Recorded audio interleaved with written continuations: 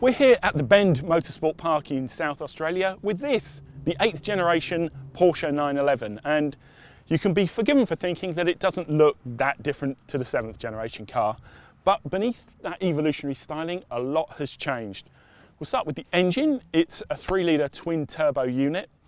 This is the Carrera S, which is the only model being imported at the moment, and it's got 331 kilowatts and 530 newton meters of torque. So it is crushingly powerful. That is as powerful as the old 959. And it's fast too. If you choose the 4S, it'll accelerate faster than an old 997 GT2. It's that quick.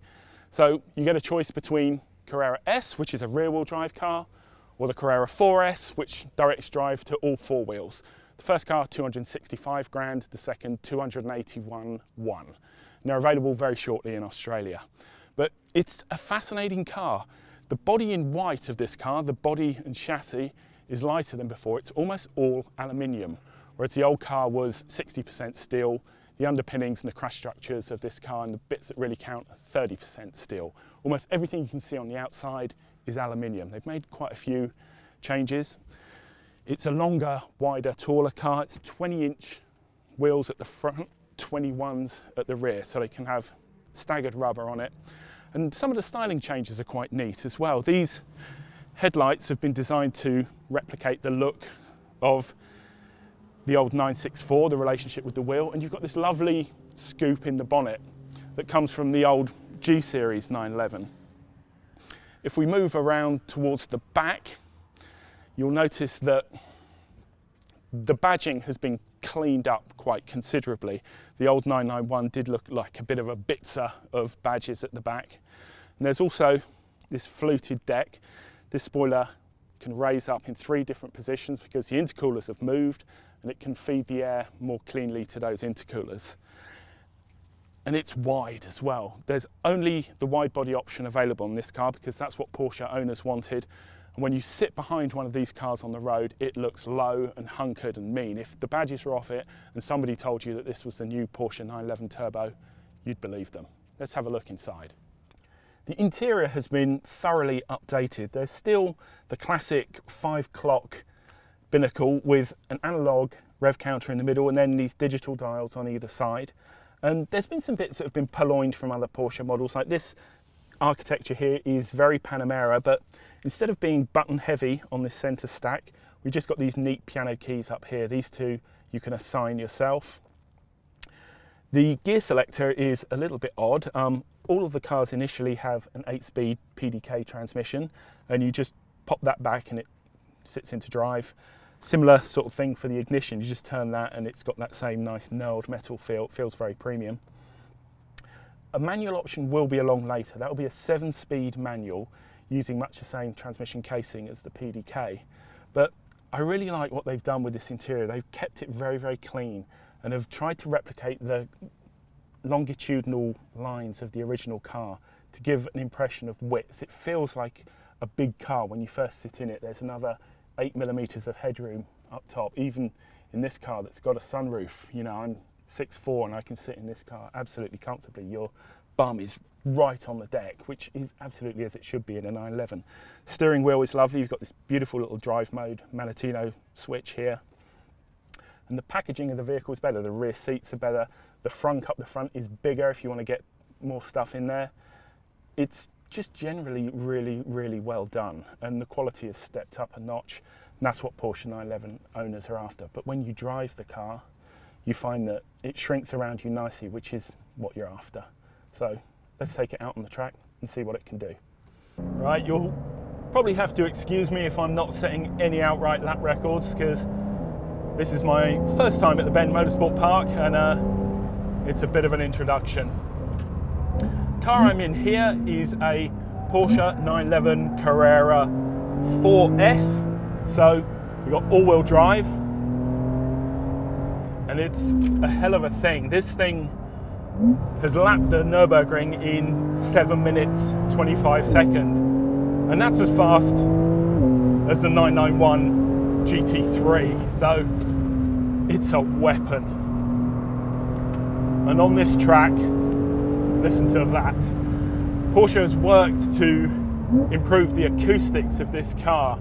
With the turbocharged engine, you're always going to get a degree of muting of the engine note, but I reckon they've got that beautiful breathy flat six sound back. Listen to that on downshift. This is a triple apex right-hander and it is just something else.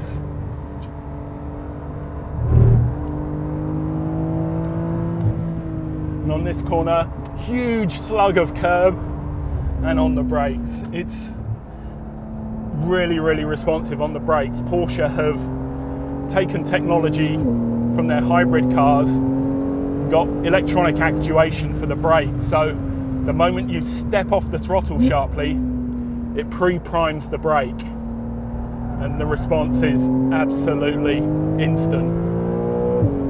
The steering on this car is also a lot sharper than the old 991, and the throttle response is also much quicker. That's largely due to the engine work that Porsche have done. Although the engine, you might think it's much the same that has gone before, the valve train has changed quite dramatically. It now has this asynchronous valve actuation, and the valve actuation is no longer vacuum operated, that's all done electronically. So slowly but surely Porsche are purloining technology from some of the other models in its range, the 3.6 V6 and the hybrid cars, and introducing it to 911. And that's pretty smart.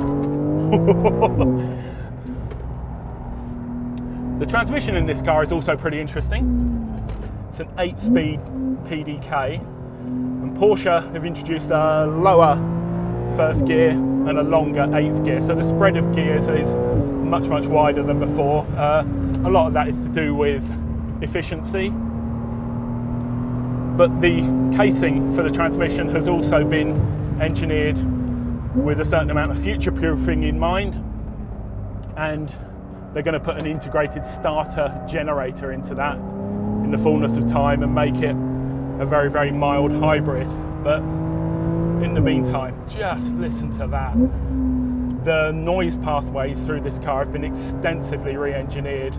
One of the big changes to this car is at the back. The whole back of this car is different. Whereas the old 911 had a subframe that the engine was mounted onto, this one now mounts off the cylinder heads, and getting the mounts out wider means that the engine has less mechanical advantage when it's moving around. And if the engine is stiffer, that means it's not moving under pitch and load. When you do a launch control start, for example, the engine is absolutely rigid. It's not moving anywhere, there's no moment of inertia there. And that's allowed Porsche a certain amount of freedom to make the ride softer when it needs to be, with the adaptive dampers, and stiffer when it needs to be, and also introduce a certain amount of that fantastic noise into the car. I'm trying to think what I don't like about this car in terms of dynamics, and there's not a lot. It is a brilliant car. The old 991 was a good car, but this is just those few degrees sharper again. A lot of changes have gone into it, tiny little 1% changes to improve the 992, and it really shows. On the brakes, braking stability is excellent. A little bit enthusiastic there, ain't right?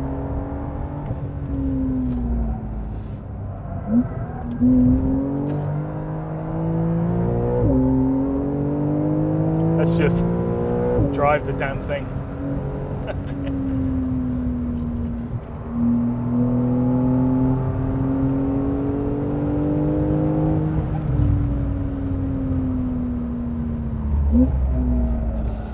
super low grip surface here at the bend. And while that means your tyres are going to last forever, it also means that once the car starts sliding, it keeps sliding.